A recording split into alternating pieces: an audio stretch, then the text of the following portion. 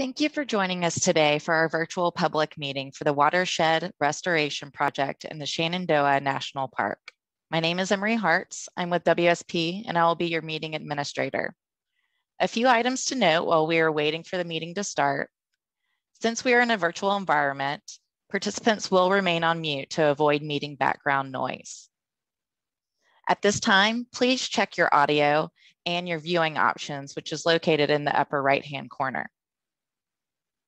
Also, please note that this meeting is being recorded to post for viewing, and closed captioning will be available at that time. If you have any questions, please enter them in the question and answer box to the right of your screen at any time during this meeting. As part of our virtual meeting standards, the team will wait to address your questions after the presentation. Slides are numbered, so if you have a question about a particular slide, please note the slide number with your question. And for those who are joining us by phone, we will provide contact information for you later in the presentation.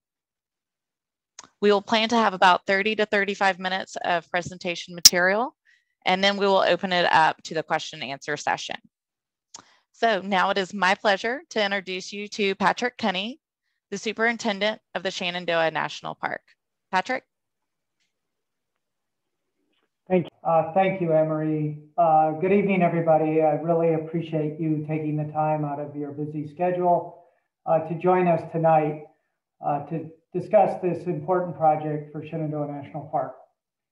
Tonight, we are here to give you a better understanding of a proposal that's out for public comment and to answer your questions concerning the proposal to restore the Meadow Run watershed.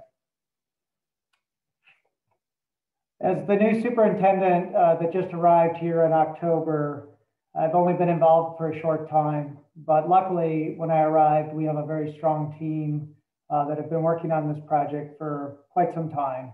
And I'd like to take a moment to introduce the folks that are here tonight that will be giving an in-depth presentation about the project, as well as answering your questions. From the National Park Service, we have Jim Shaberl. Jim is the Chief in Natural and Cultural Resources here at the park, based locally. We have Sarah Strickland. Sarah is the Environmental Planning and Compliance Coordinator for the park, again, based here at Shenandoah.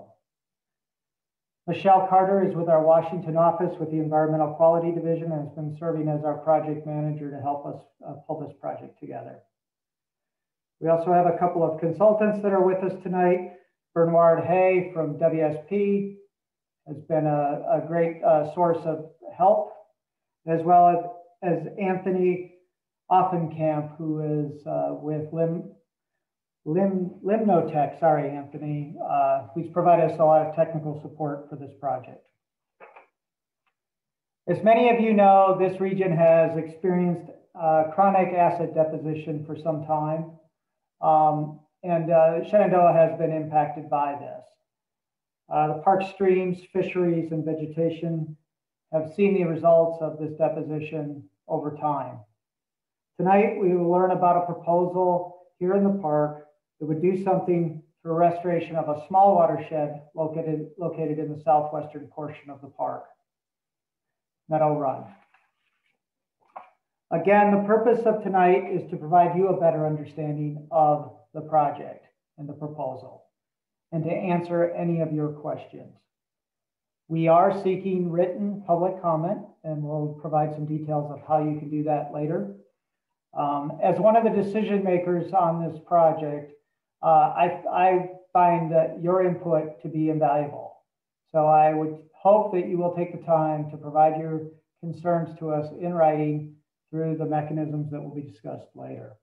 Again, as somebody who has to weigh in and make the decision on this project of whether to move forward or not, this is really important, and I take your comments very seriously. The only reason we're here tonight is the results of our air pollution case that reached a court settlement in 2017. We would not be considering to do this project if it wasn't for funding that came out of this settlement that would allow us to restore lands and water from the impacts of acid rain. Again, there is no decision been made at this point. It is strictly a proposal at this point.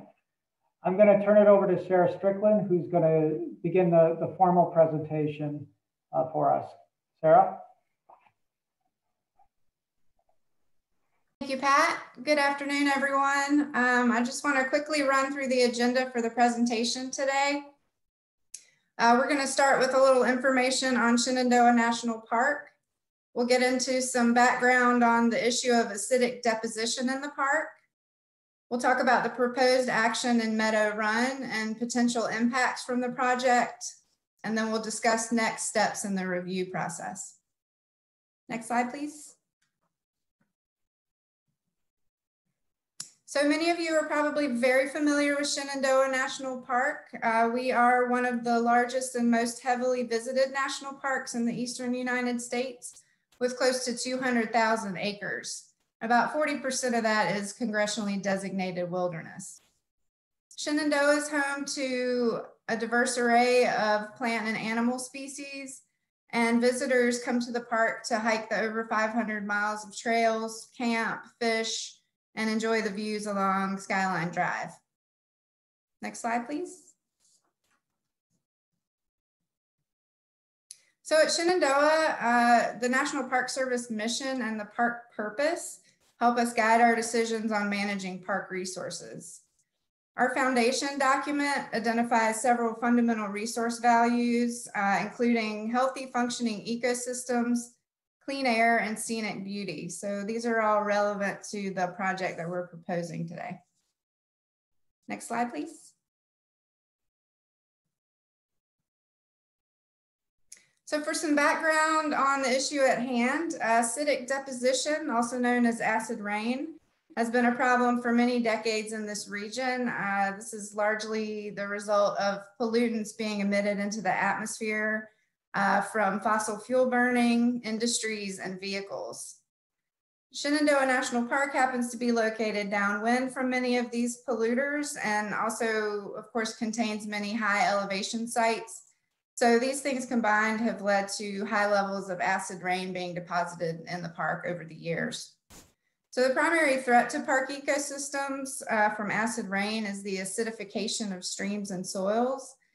And this leads to reduced habitat quality for aquatic and terrestrial wildlife through lowering of soil and stream pH. So this can lead to the loss of fish and aquatic invertebrates, both the loss of species numbers and also of individuals within each species, and potentially impacts to health of these individuals. Evidence also shows that acid rain can impact the health of plants, trees, birds, and other wildlife. And of course, all of this combined leads to overall decline in ecosystem health and degraded visitor experience in the park. Next slide, please.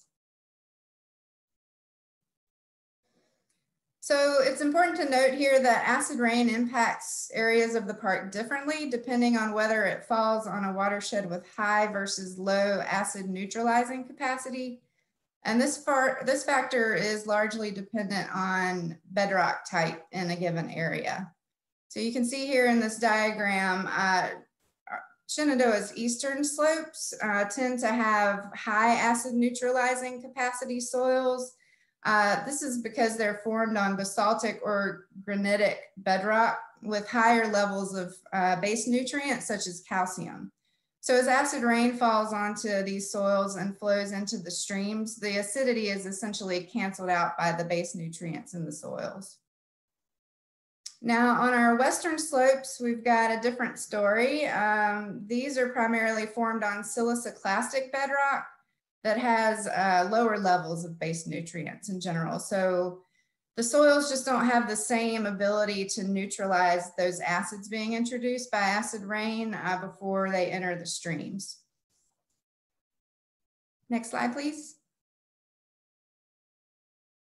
So the good news is that air quality has improved in recent decades pretty substantially through improvements in technology and legislation.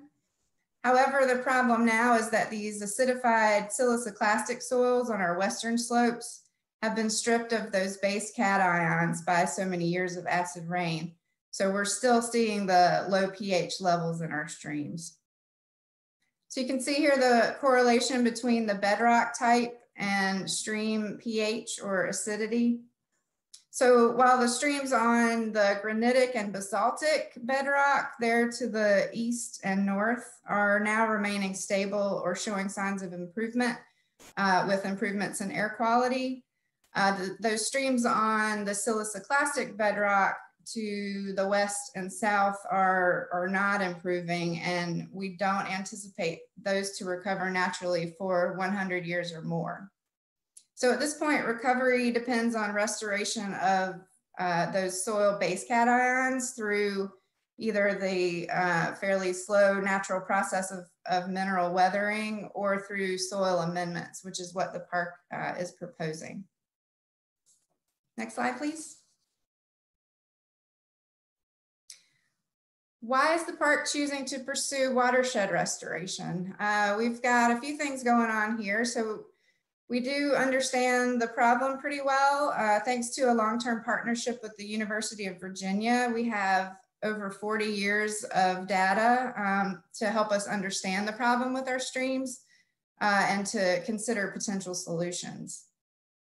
Unfortunately, many of our streams are listed as impaired by Virginia under the Clean Water Act.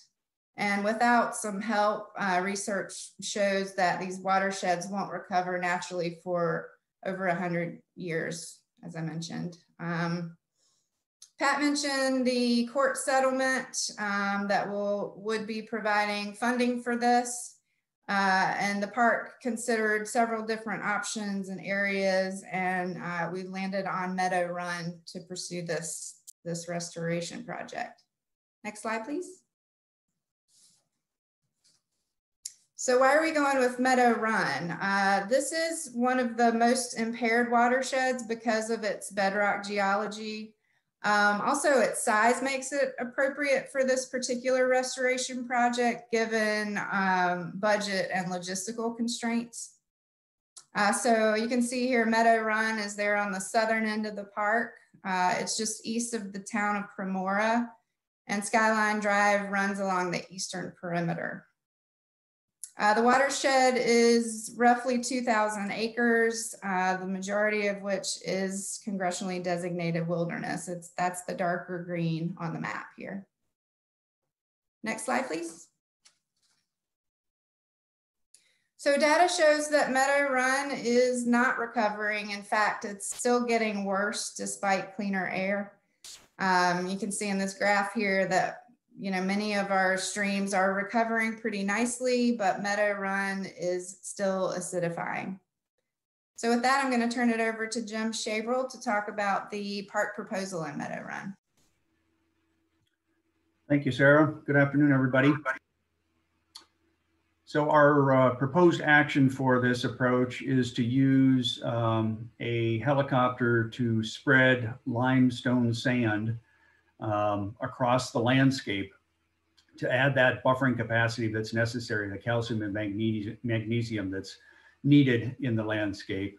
The two alternatives that we're talking about in the EA, the environmental assessment, the first is our preferred, which is called a split dose, which means that it's 2 levels of application of limestone sand. The first being in areas that are, it's more concentrated where it's needed. So roughly 3 tons per acre in those locations of the project, where the lower dose, about 2¼ tons per acre, would be across the other lands of the project area. It's more of a surgical approach. The second alternative is a uniform dose, which essentially is applying the same amount across all lands of the project area. So that's the approach that we're proposing today. If one of those options is approved, then we would go on and create an implementation plan. And that plan would include a safety plan and public communication, how we outreach, how we get into those details of making this work.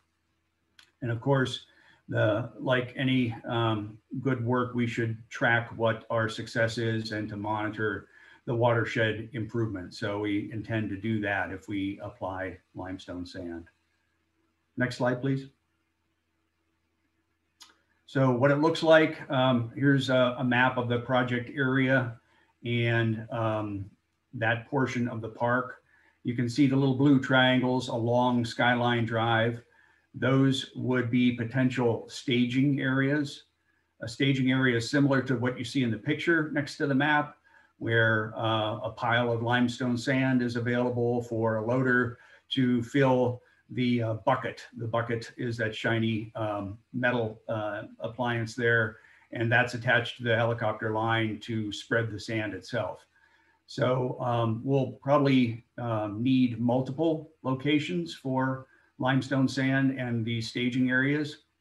So they could be along Skyline Drive, or they could also be off the park if we were to gain permission from adjacent landowners to work in that area where you see highlighted in purple. Of course, our goal would be to be near the park boundary or adjacent to the park boundary with a landowner.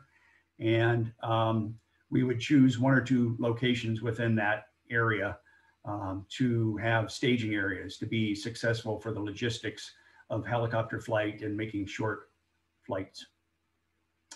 Stockpiling could occur in other areas in blue or other areas not identified on this map. Basically material that we could move to the staging area. Our flight paths are going to be as direct as possible between the staging area and the project to try to do the landscape efficiently. And service landing areas would be the last feature, where there's a few areas of those blue triangles that would work for a helicopter if it needed to land to refuel. We would not land in other areas of the park, only along Skyline Drive. More likely a service landing area would be the nearby airport, which is more efficient for fueling and that kind of activity. Next slide, please. So this will work on a schedule where we focus primarily in wintertime to do this work in the wintertime.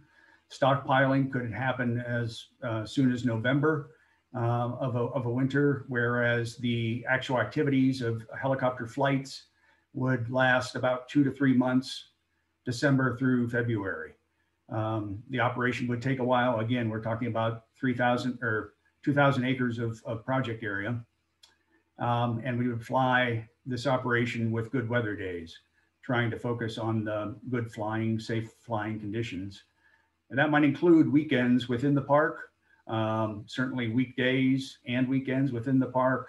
But if we were to use a staging area outside the park, we would limit that to take a break on Sundays. Sundays would be a day off. Of course, with a helicopter with that bucket attached on that line, we would have restrictions. We would not allow that helicopter, for a lot of reasons, to fly over people, houses, vehicles, those kind of things. It's a safety topic when that load is being carried, that nobody is underneath that helicopter. The closures for safety would be, of course, the project area itself. You see identified within that black line on the map. That would be for the duration of the project. The two trails in particular, you can see in the dashed brown line, Rip Rap Trail and Wildcat Ridge Trail would be closed throughout the project. The other areas on the eastern side of the project, Appalachian Trail and Skyline Drive, would be closed intermittently if there is helicopter activity on that fringe, that edge of that project area.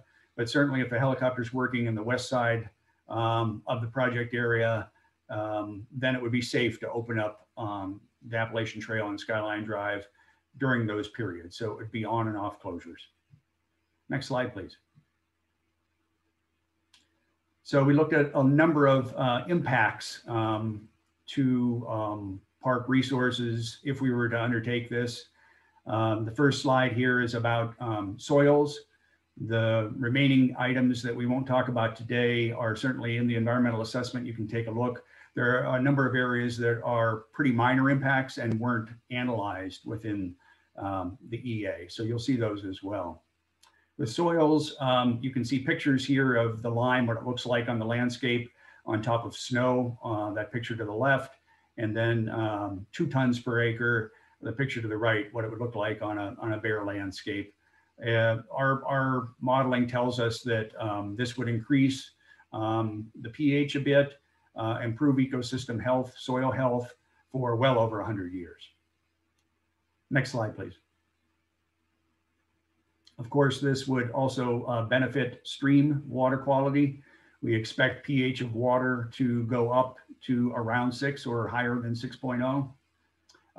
By doing that, we could remove, or the state could remove that particular watershed from the list of impaired waters because of that pH change. And then, of course, stream health would benefit with increase in abundance of fish and macroinvertebrates within that stream, the bugs that live in that stream. Next slide, please. Plants would benefit from a long-term improvement in plant growth and overall health. The soil itself, the pH won't change radically, but there's a chance that acid-sensitive plants may do a little bit better as a result of this buffering. And of course, anything we do that has to do with disturbance, like concerns over the spread of non-native invasive species, we would control by mitigation measures. We would buffer those areas or control by follow-up work in those areas. Next slide, please. Of course, we talked about when this would occur in the wintertime when it's dormant for a lot of animals in the park, and also migratory animals are off the park that time of year.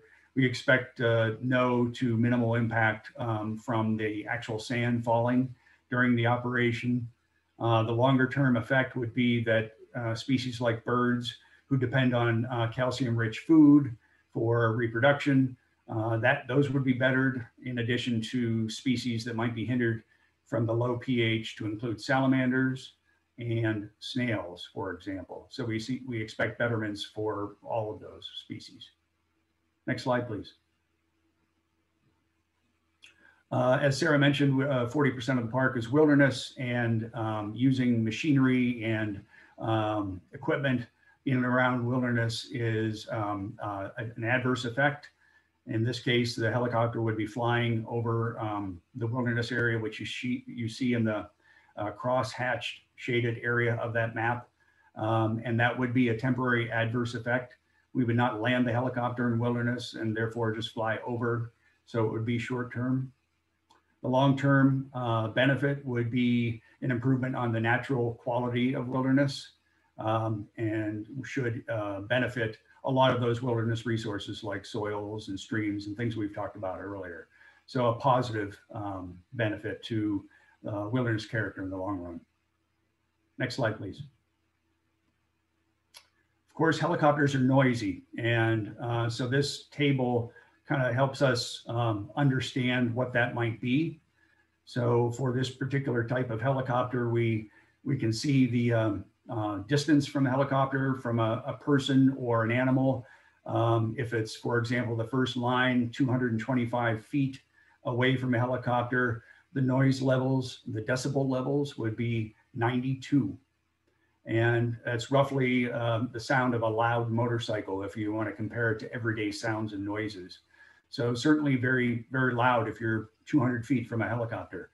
Of course, what's more realistic is a greater distance, several hundred feet, or in some cases, portions of a mile, where you can see the decibel levels go down quite a bit as you increase distance, where a half mile is roughly the sound of a washing machine or a dishwasher, for comparison.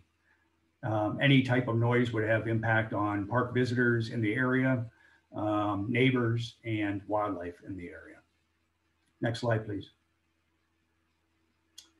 It's important to think about the project area itself with regard to the operation.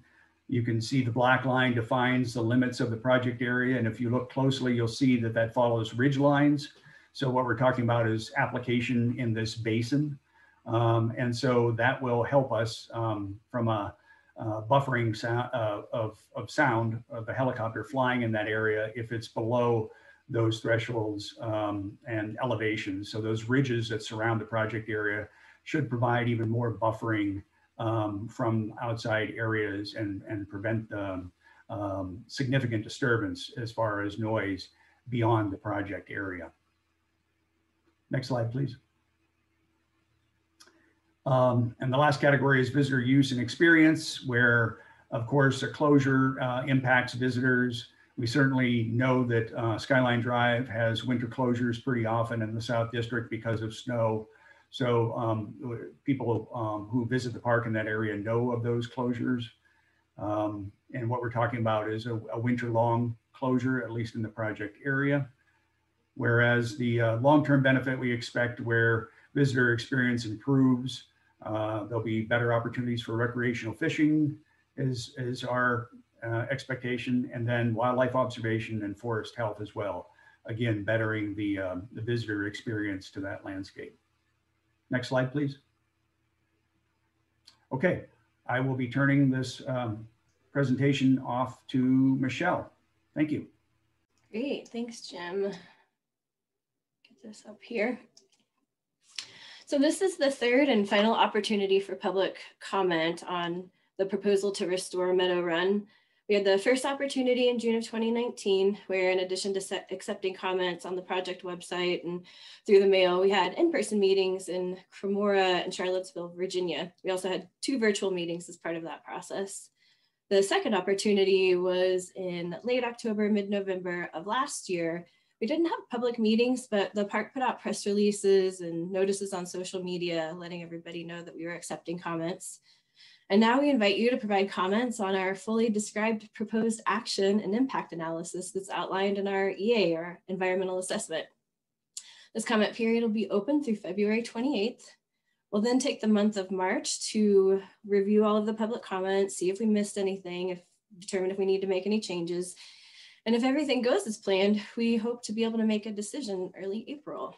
Next slide, please.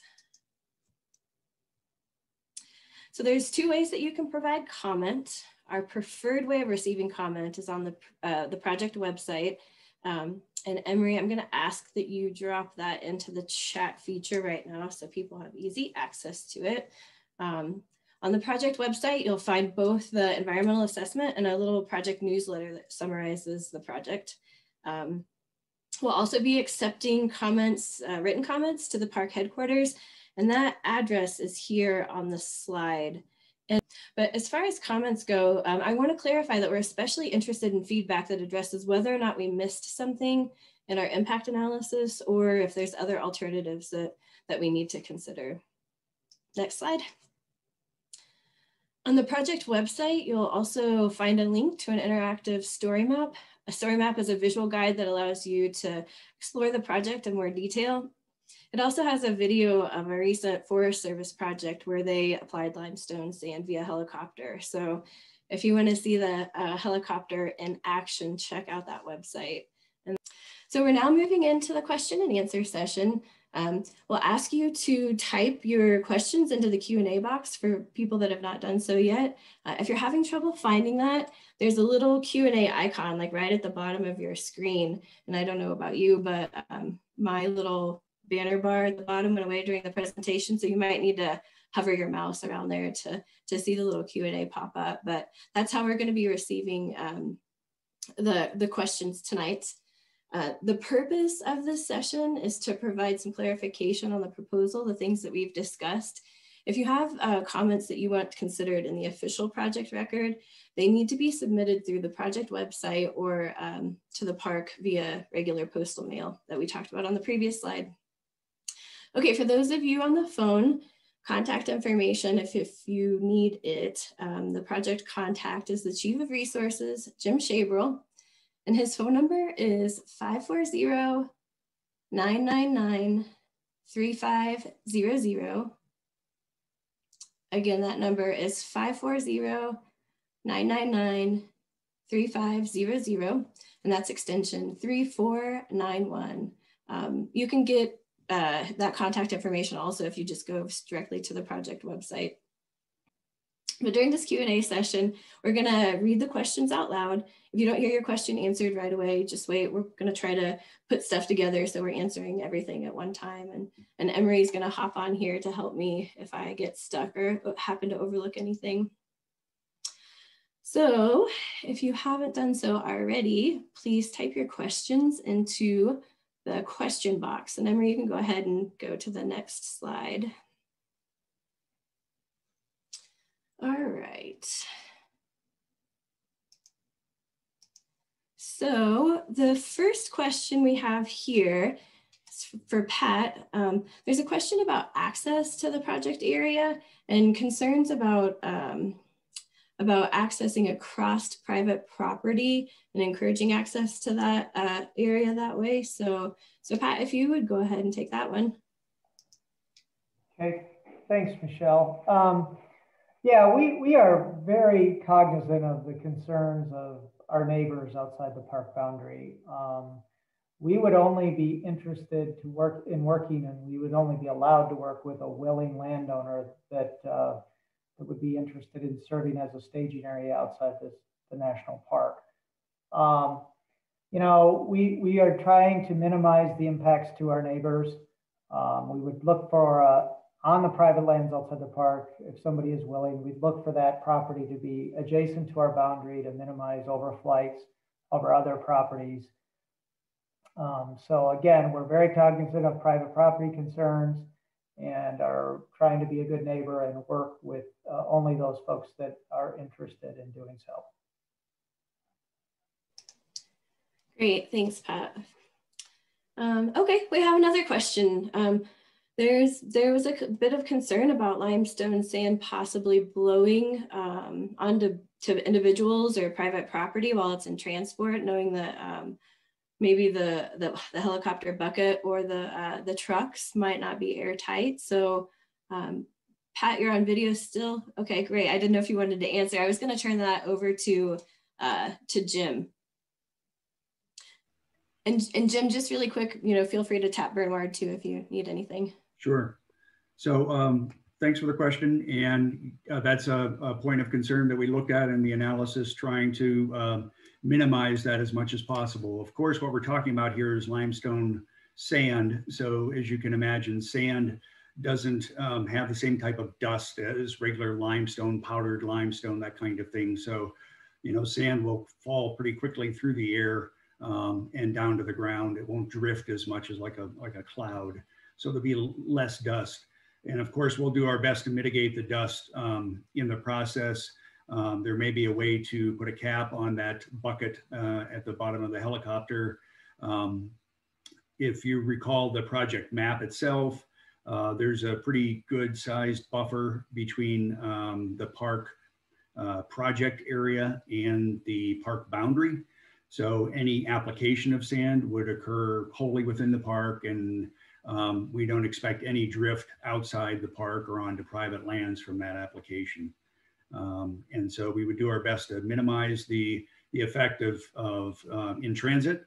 And then of course, once we're applying the lime by a helicopter, there should be buffer around that margin to avoid any drift onto non-park lands. Great, thanks, Jim. And I think, Jim, you can keep your video on. This next question actually would be a good one for you. They're asking if the helicopter would fly every day, Monday through Friday, weather permitting, during the whole 2 months. Certainly that's the intent, is to fly during good weather days. And so as long as the conditions are flyable for the helicopter and safe to do so, we would hope to keep rolling. Again, trying to minimize the full length of the project duration. We mentioned earlier 2 to 3 months. If we get a lot of good weather, it should go pretty quickly, closer to the 2-month window, especially if we have multiple staging areas to base out of. So it makes shorter trips and quicker time for the helicopter. So that's certainly our goal, is to try to fly when we can.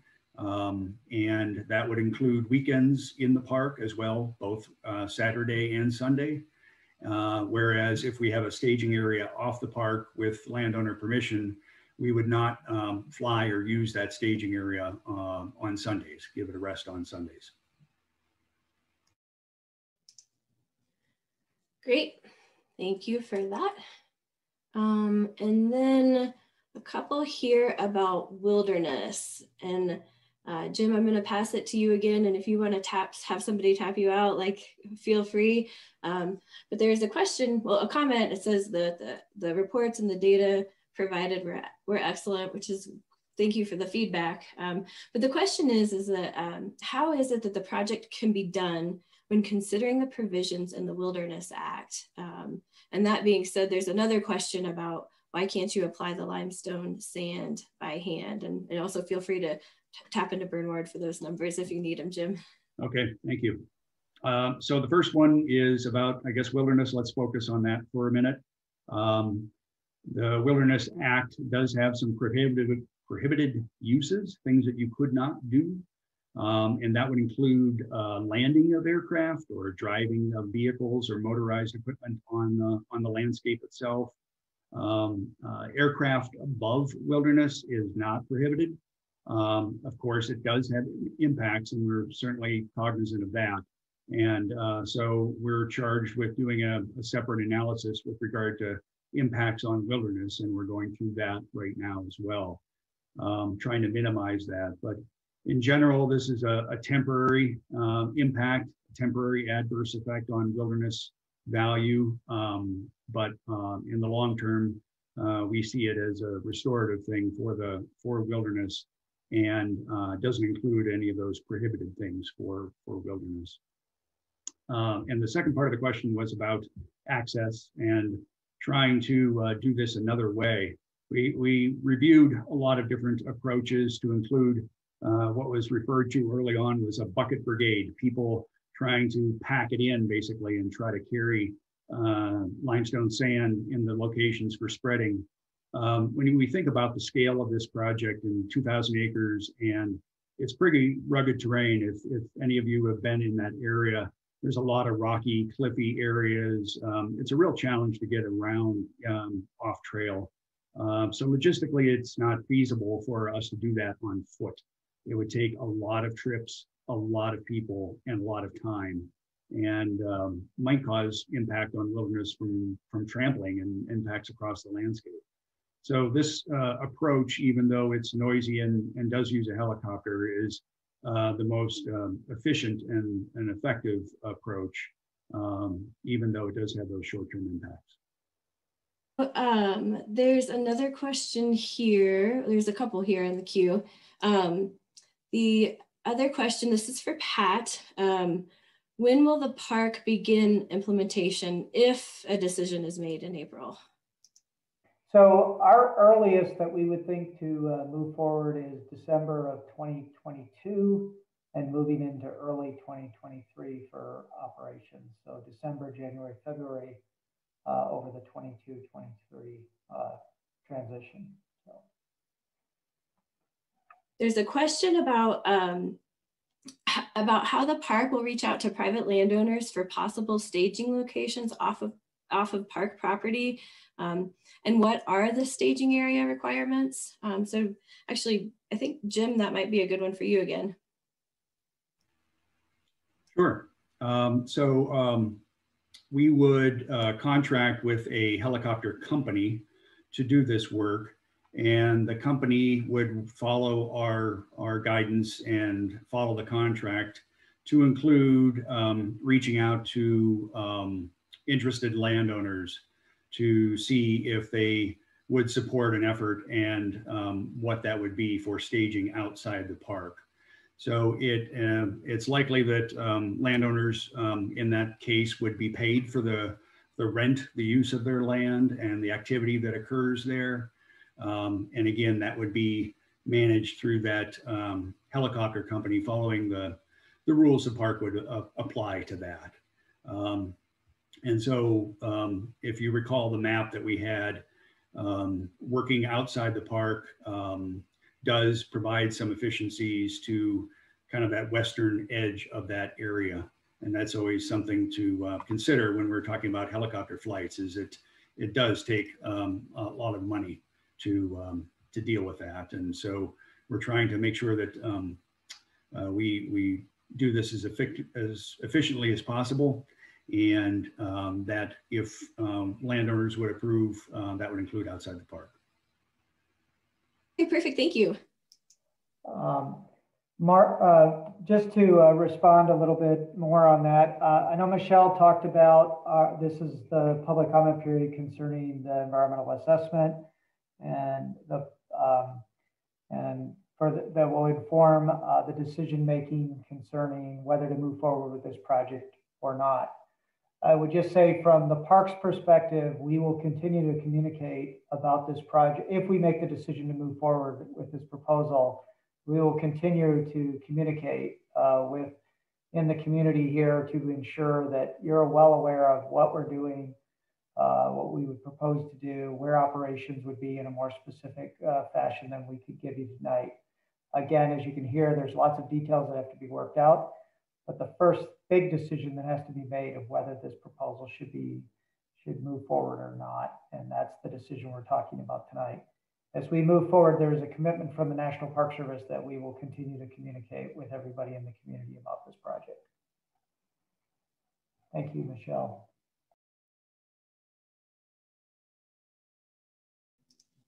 Okay, great. Got another question here.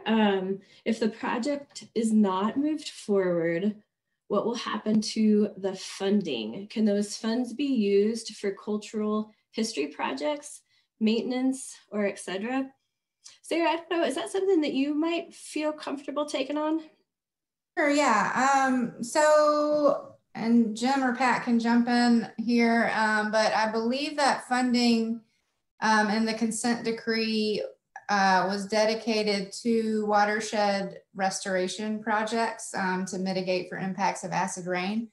So I think we would have to stick specifically with something like that.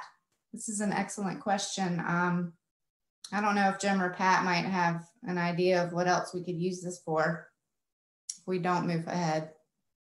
The settlement had language from the judge in the court settlement talking about restoration and focusing on restoration. So that's our challenge. We would have to design another project or think of another approach for restoration because of the effects of acid rain. That's the purpose of the money, and I think we're restricted in using it for other things. And there is a little bit more detail about the settlement agreement in the environmental assessment. So you can check that out a little bit too. And if there's further questions, feel free to reach out. Okay, great. And then there's another question here about, let's see, about access to the park near the town of Cremora, and wanting confirmation on where this access is. And so, Pat, do you want to give that a shot? Sure, Michelle, thank you. Yeah, we recognize, well, first of all, the entire boundary of Shenandoah National Park is open, and people are allowed to access anywhere along the boundary of the park.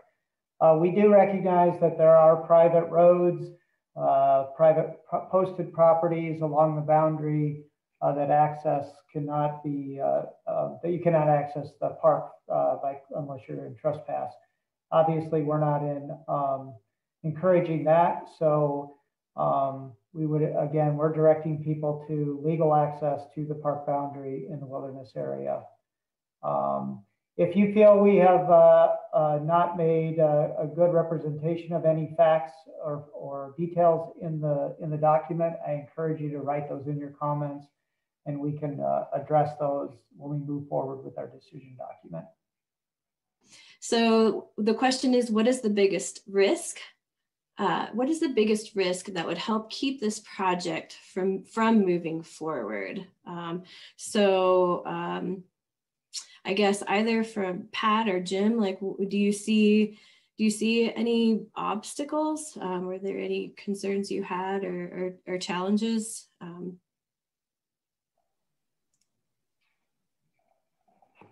I'll go first, Jim, and then I'll let you add on, fill in my gaps. How about that?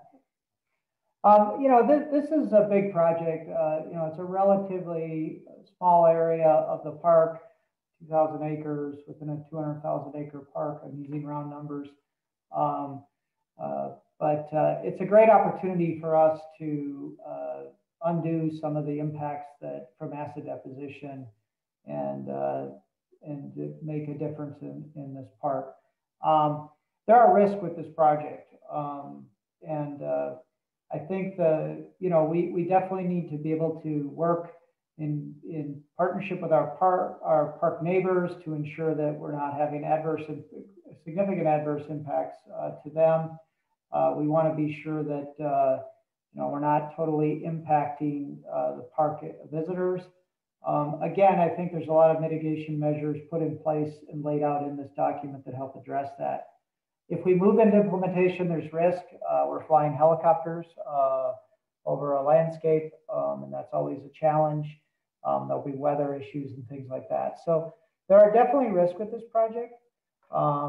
We still feel like we've done a lot of good work to develop a plan that would allow this project to happen in a safe manner, that would have minimal impact to our neighbors and to park visitors by timing things and creating buffers around the project area and things along that lines. So there definitely are risks, but we still feel like we have a good proposal put in front of you. Jim, do you have anything you'd like to add? Thank you, Pat. Yeah, just one item about the implementation plan. So if we did decide to proceed, the implementation plan itself would have a lot of effort toward safety, public safety, safety outside the park, helicopter. A lot of those risks would be even further considered and mitigated, trying to bring in another team of people to try to think about that and minimize any risks that could occur from the operation. So that implementation and safety plan is, I think, key if we were to proceed to make it the safest operation possible. Question. Jim, I'm going to go ahead and give this to you. It's about the court settlement, and they ask if the court settlement funds are expected to cover the cost of the entire project. Good question. So there's the court settlement money is still sitting there waiting for the implementation. And so our intent is to stay within budget, and that the costs of the project and all the work would be funded by that court settlement money.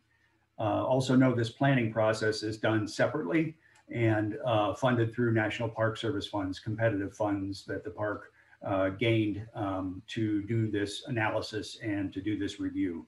So that's a separate source of money that's being used for this process right now. Great, thanks, Jim. I think this next one might be for you too, and feel free to tap into Anthony if you need to do so, because this is like more of a science related question. Absolutely. So the question is, has there been consideration given to the lime increasing the potential of phosphorus release from the soils in the project area and in stream bank soils downstream that could increase algal blooms downstream? So Jim, you want to go first and then turn it to Anthony? Yeah, I'll start and say, as far as we know in the analysis that we've done, that is not the case, that phosphorus would not be released, but I'm going to go with our expert Anthony to help me out here. Thanks, Jim and Michelle. Yeah, so we did a detailed analysis of how soil chemistry would change in the impacts chapter 4 section of the environmental analysis. So what I'm going to tell you is a paraphrasing of that analysis there. The short story is that the soils and the stream of Meadow Run itself are otherwise healthy other than the acidification. So we are by design adding lime in order to improve the base cation status, which is a buffering status of the soils and therefore the stream, which would increase the pH. that will not release additional phosphorus or nitrate to the downstream system and cause algal blooms, partially because this is a relatively pristine stream originating in a wilderness area. It presently has very low phosphate and nitrate concentrations in the stream itself. The bedrock itself has very low phosphorus concentration. What's been shown is that if anything, the depressed or the acidified soil conditions have kind of like halted a lot of the biological cycling of nutrients. And therefore, by adding the lime, those biological cycles will basically be kicked back into gear, which will help move those nutrients into plants and into a natural cycling process that will increase the availability of the phosphorus to liming, but not increase its discharge downstream. I think that's wrapped up unless anyone else wants to pipe in anything there. Anthony, we're happy to have you on. Thank you for that. It's a great explanation. Okay, so let's see here. We have another question, and I'll direct this to Pat. If a decision is made in early April, when would the park expect to actually begin implementation? We would, if we make the decision to move forward with this project, as Jim alluded to in his presentation, there's a lot of operational issues that need to still be worked out as far as details. So the earliest that we are thinking that we would go operational on this would be December of 2022. And the timeline for completion of the project is 2 to 3 months. So December, January, February of 22 to 23. Great, thanks, Pat. And one more question for Jim. How come the park did not consider applying limestone by hand or animal? Right. We did hear some feedback from the public in earlier sessions where we engaged with real public meetings back when we were face-to-face with folks, and we got some ideas of a bucket brigade, essentially is what they called it, where people would carry the limestone sand in individually, and they would be able to spread that across the ground on their own. If you think about the extent of the work, we're talking about 2,000 acres and roughly over 5,000 tons of limestone sand across the landscape. That's a whole lot of buckets, and logistically, we just don't think that that is viable. It's not very feasible to do this by hand, and of course, helicopters can do it in a much more efficient way and get it done without much in the way of ground disturbance in those activities. Great, thanks, Jim.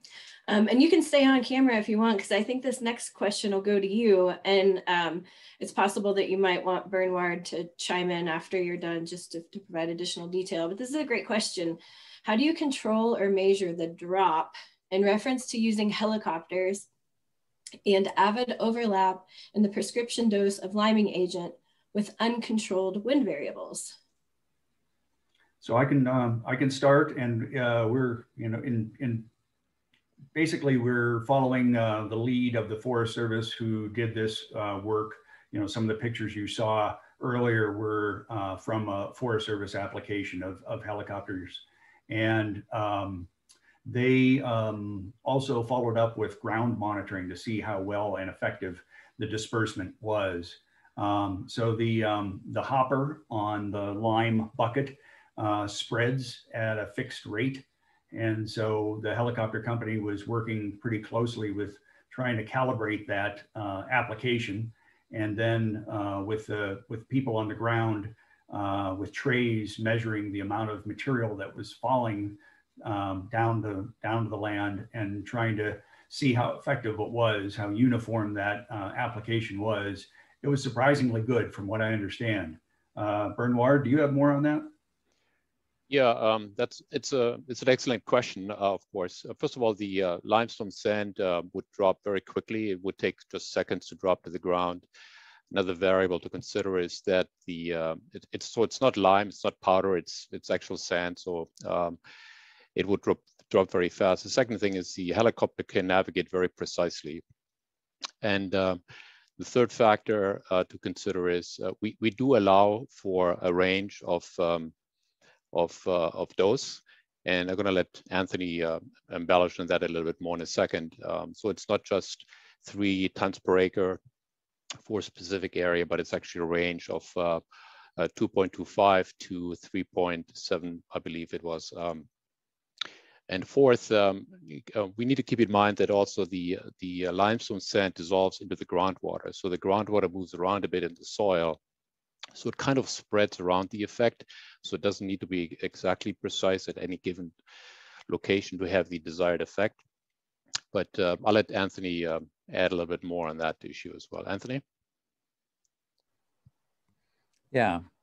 So in the appendix B of the environmental analysis, we've kind of described how we came at some recommended dosing numbers. And just for clarity, these are kind of soft recommendations. The final implementation plan will only be worked on, and Jim or Pat can talk about this after we complete this phase of the environmental analysis. So we are not in an implementation phase yet. So these are kind of suggestions. So indeed, the split dose or preferred method would be about targeting doses to better match the soil conditions that are there. And we know that the acidification of the soils depends on geology, the geological formation, specifics of the geological formation of the bedrock, and a few other factors. So that said, we also know that we based on experience from talking to others, specifically the National Forest Service and work that they've done in the Monongahela National Forest.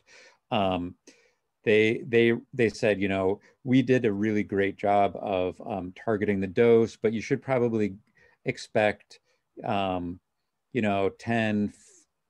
15, maybe 20% error. So in our calculations, the environmental analysis actually assumes up to a 25% error in the dosing. So, which is, from my understanding, easy to achieve based on the experiences that Bernward just described with doing this in the Monongahela. Anyone else want to ask that or answer that? Okay. And I was looking at one other question. The last part of the previous question also talked about variable wind speed. Bernward, did you mention that in your response? Because we did a bunch of research on making sure that we understood how wind could come into play. If you didn't. Yeah, so this particular question, it seems to me was geared towards making sure that the dose that we're trying to achieve on the ground is not offset by winds that are elevated. Again, the material that we have is sand. The helicopter would not fly far above the tree canopy, probably something in the neighborhood of 100 feet or so. So the fact that the sand settles very quickly, again, it's not lime, it's limestone sand. So it's not dust, in other words, it's a coarser grain material, and the sinking speed, the settling speed, fall rate, if you want, is pretty high. So it drops off very quickly. So the wind comes into play maybe for the finest particles, but for any, but that's really a very, very fine fraction of the material. About 90% of the material is indeed sand, and would drop very quickly.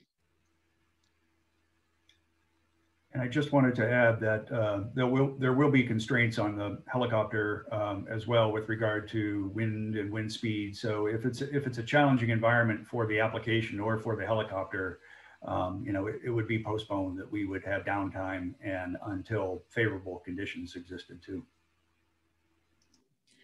Great. I think that's good clarification, Jim. Thank you. Okay. Another question for you, Jim. Is this the first effort to lime streams in Shenandoah National Park? Yeah, the answer in general is yes. This is the first time we're doing any type of restoration. Of course, this is a much broader approach. So we're talking about applications over the landscape, 2,000 acres, and not just the stream itself. Our colleagues in the Forest Service, the George Washington Jefferson National Forest, St. Mary's Watershed, they've done stream liming, where they've applied the limestone material right directly into the stream. Certainly that has stream benefits, but doesn't have kind of that landscape restoration benefit that we're trying to target with this application. So the answer is yes, this is the first time we've done something like this, and we're hoping to get kind of a holistic approach here. All right, well, seems like there's no other questions coming in. So Pat, I'd like to go ahead and turn it over to you for any closing remarks you might like to share.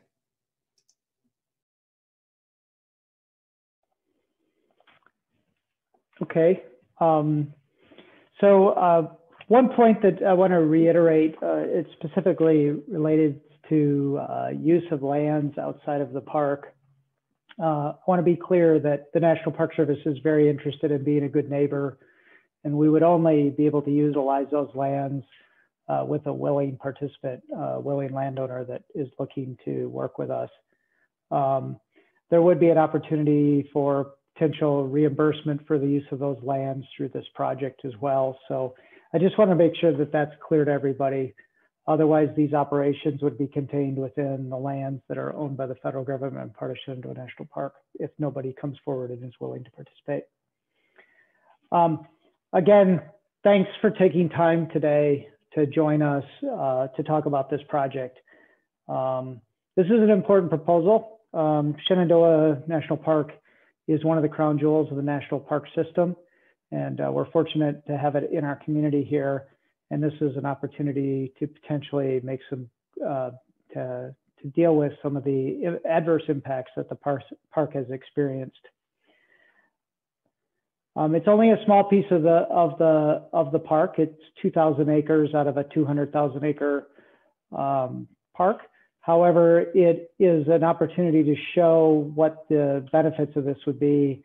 And as the presentation alluded to, there are other areas that also have are experiencing these effects, and we would be able to learn from this through the monitoring efforts.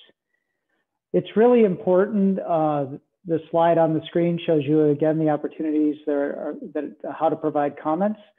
As one of the decision makers involved in this project, I really challenge you to provide those comments to us. It is important to hear from the public about this project.